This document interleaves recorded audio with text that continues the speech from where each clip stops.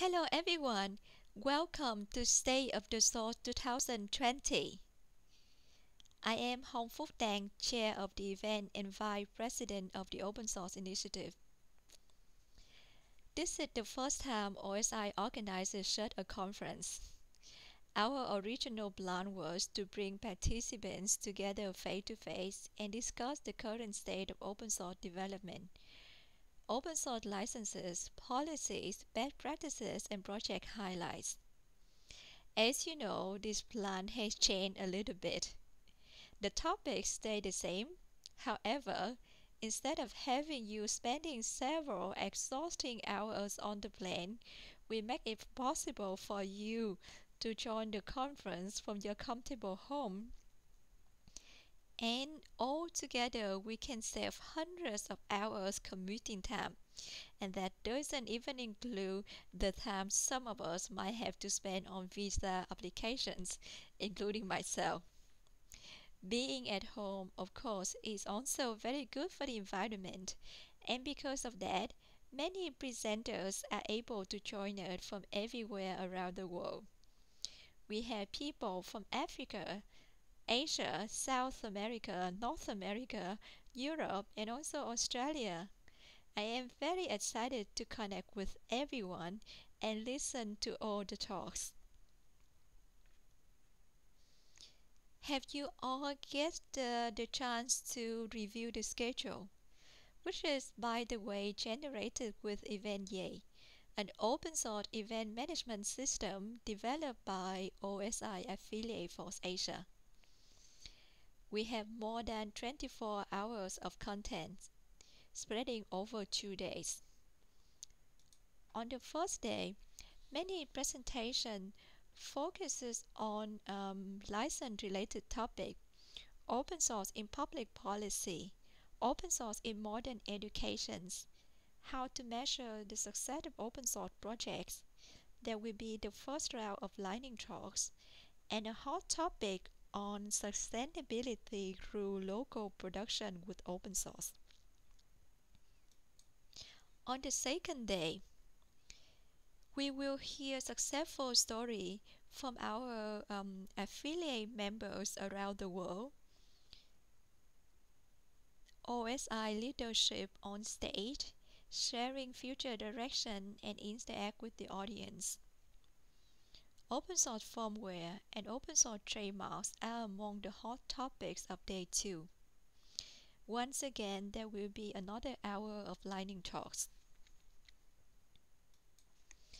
Together with all the presentation, there are a couple of both informal conversations hosted by our sponsor, Red Hat, Indeed, XWiki, and Eclipse Foundation. I want to take this opportunity to also thank our sponsors and supporters for their contribution to State of the Source. Thank you very much for your support. There will be a public lounge, or we can call it virtual hallway, available throughout the conference for continued discussions and conversation, ad hoc meetings. Access information for the lounge and all other rooms can be found in the PDF that we sent you yesterday. You do need to register first on EventYay in order to get the access code. The entire conference will run on Big Blue Button, an open source conferencing solution also developed by OSI Affiliate. Do not worry if you are not yet familiar with Big Blue Button or EventYay. Think of open source as a hidden treasure. You need to search for the key. You need to spend time patiently navigate yourself around the system, and eventually you will find the treasure.